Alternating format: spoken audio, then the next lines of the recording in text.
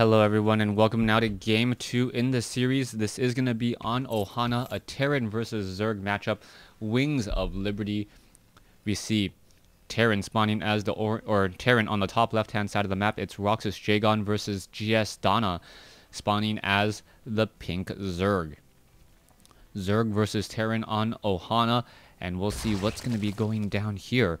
Game 1, it really never felt like the Terran player had much of a chance.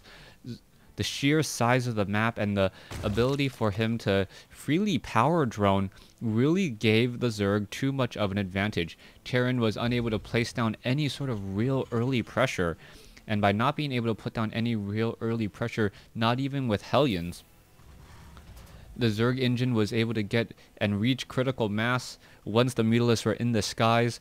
Map control was all in favor of Zerg, and Zerg could simply tech and upgrade every which way he wanted.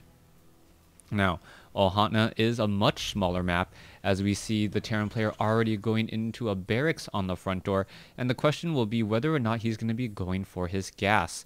Meanwhile, let's take a look at the Zerg. Zerg so far looks as he's doing not very much. He could perhaps be trying to go for a hatchery down here in just a moment, and it looks like that may be the case once more. So it is going to be a hatchery first, a 15 hatchery down. And I am surprised at this because Ohana is a map where Zerg players often get 2-raxed.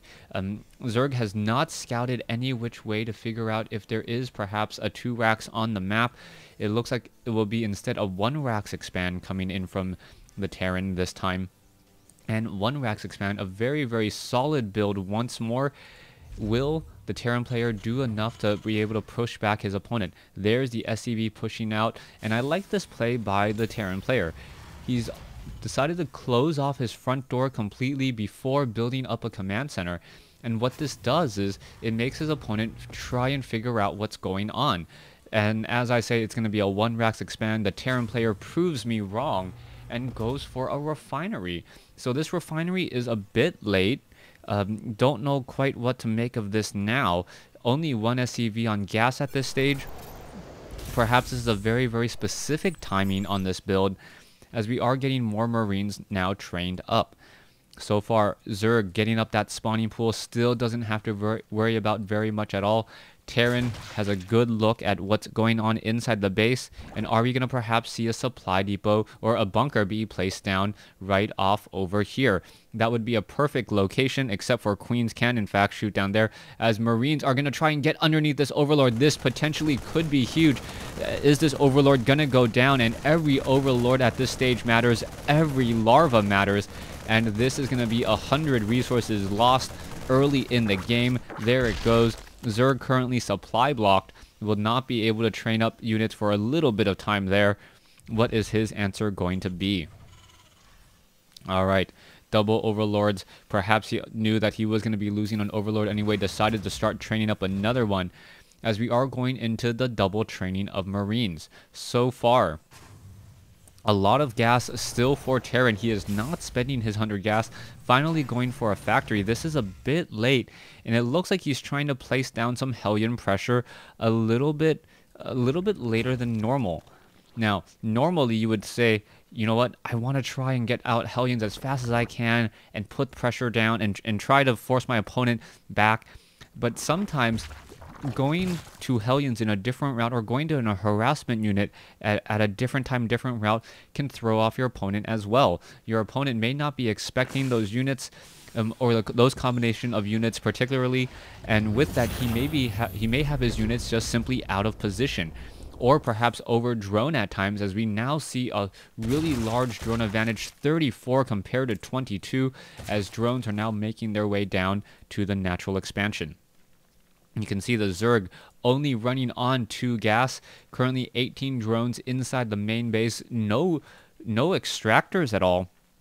And the Marines are still hunting for those Overlords, perhaps trying to get lucky twice.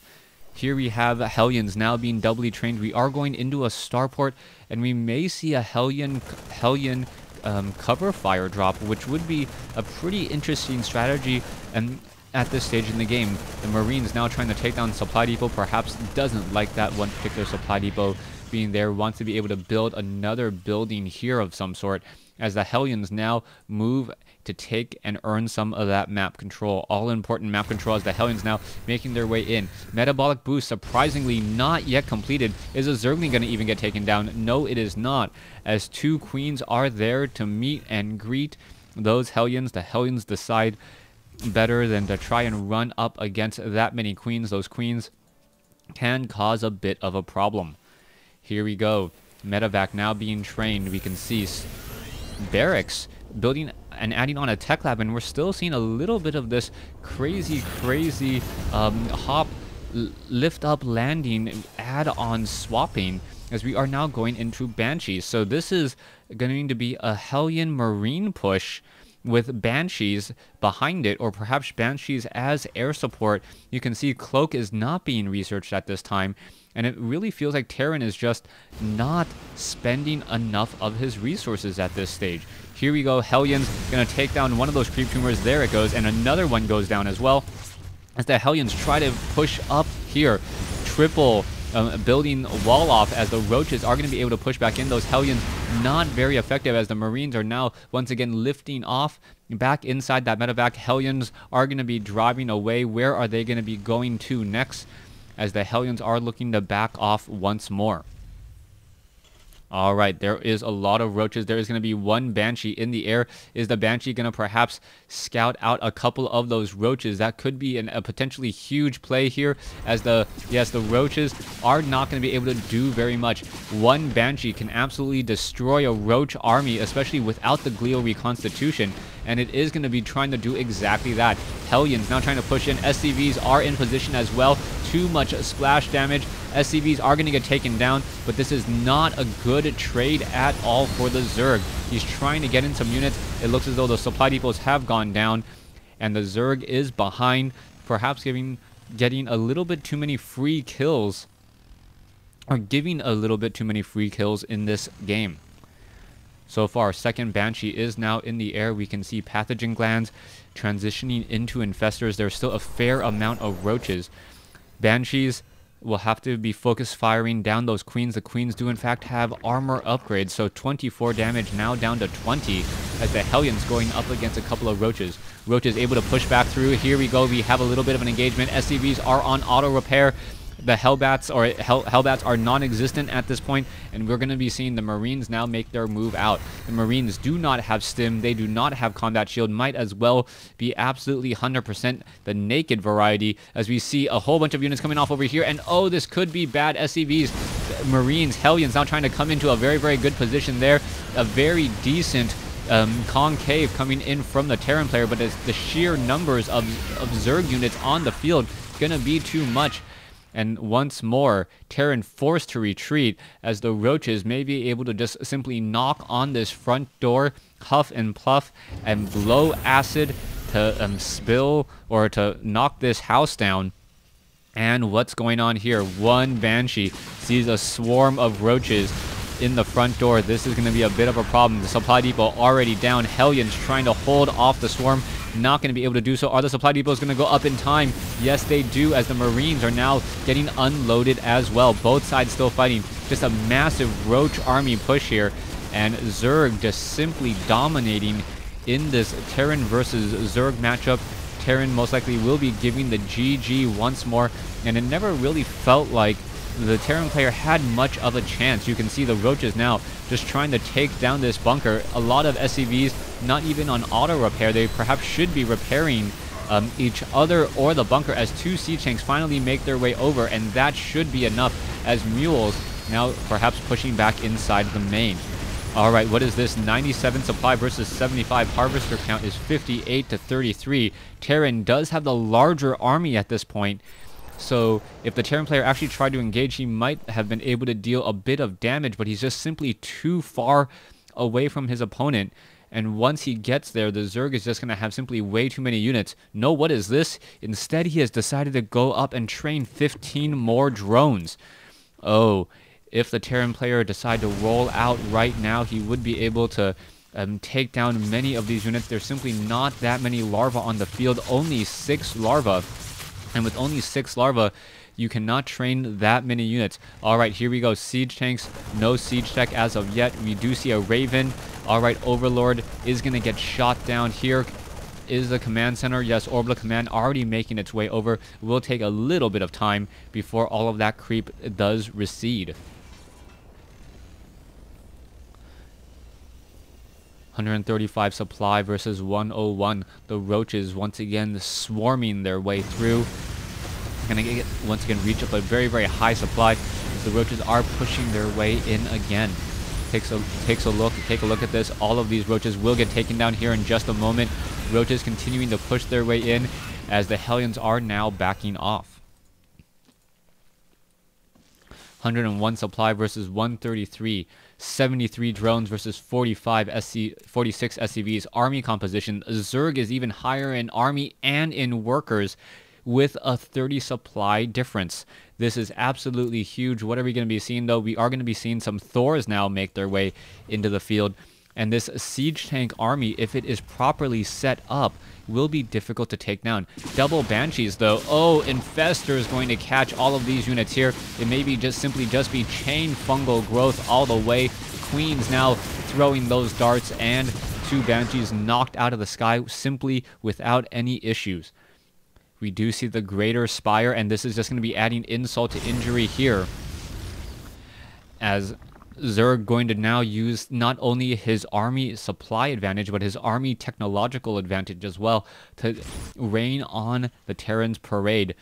I do not believe there is a starport with a reactor. That means there are going to be no Vikings, and with no Vikings to counteract those Broodlords, only Thors, that is not going to be dealing much damage at all. There is one Raven. Perhaps one Raven with those Seeker's missiles will deal some damage to those Broodlords, but with only one, you really need 3 or 4 to get them to all clump together and then start hitting with all of that splash damage. We see about a 1100 to 1200 resource difference. SCV, Terran player has caught up a bit, but we already see a very large difference in the bank of these players. More units being trained as we now see 6 Broodlords morphing into the field. Medevac now looking to perhaps do a bit of a drop. It looks like Infernal Pre-Igniter and level 2 weapons upgrade coming online in just a moment. It is not going to come down in time as the roaches are there to meet and greet. Fungal growth catching all of those units, and this will be the end of this drop.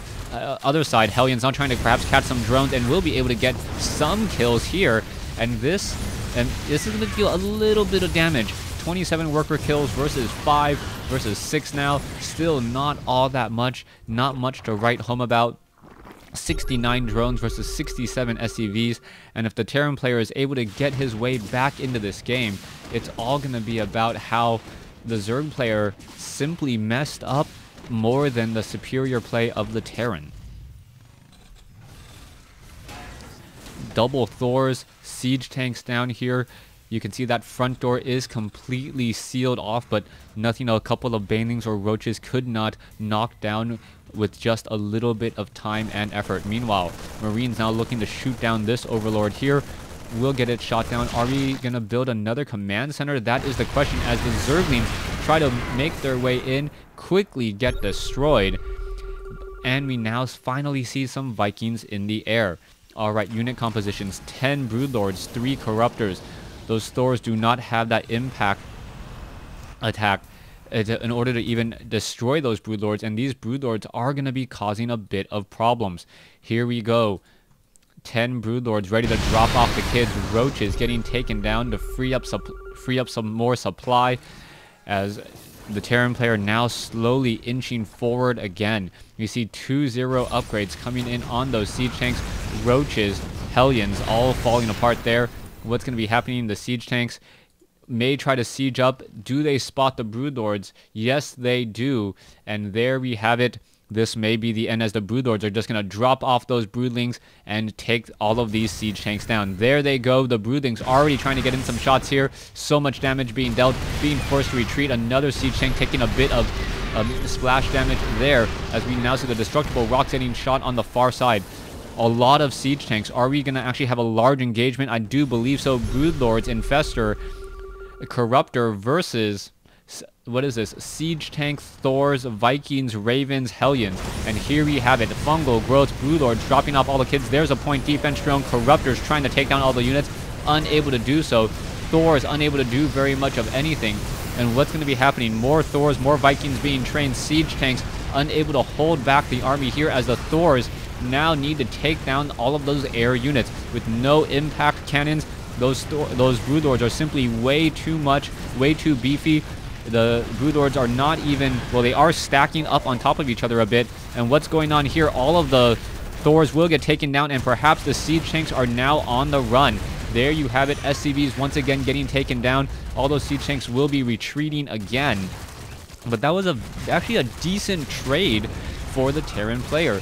The entire ground army is gone. But what is this? We now see a new round of Broodlords and Corruptors. And I take it all back. The Zerg player just in too much of a favorable position. 13 Broodlords now in the air. And even with reactored Vikings, this is not going to be enough. All right, here comes the Corruptors once again, trying to come in with a strong counter push, taking down the Vikings. Broodlords are still pretty much going unanswered at this time. And the Broodlords trying to take down the Thor. SCVs are desperately trying to auto-repair it. It does get taken down again. And what is happening now? The Broodlords are deciding to retreat and return home. 175 supply versus 142. Let's take a look at the losses. Losses higher for Terran, as we are now at 55 SCVs versus 71 drones. All right, Zerg has taken pretty much 3/4 of the map already. It is a three base total Terran versus a total base of 6. So yeah, that is not looking good whatsoever. And what will be happening next? More Broodlords being trained. Vikings still being doubly trained as well. No weapons upgrades on those Vikings to help take down more units as the Broodlords once again come in. What is the counterattack here? The Broodlords going to be dropping all of those Broodlings down. That is going to be a bit of a problem. Corruptors going after all of the Vikings. Vikings now shot down as well.